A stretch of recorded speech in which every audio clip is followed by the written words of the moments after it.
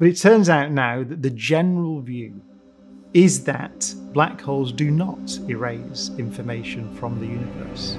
We now think you could collect all that radiation and, in principle, put it into some quantum computer and reconstruct the information about everything that fell in. But the implications of that the mechanism by which that happens, I would say it's profoundly exciting, because it really does seem to be giving us a glimpse of a deeper theory of gravity. The simple way to say it, let me say it in one sentence, it seems that space and time are not fundamental.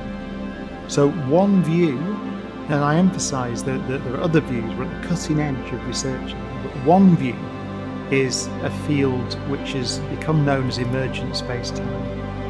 And so the idea is that space and time themselves emerge from what? From quantum entanglement, from some kind of smaller parts or pieces.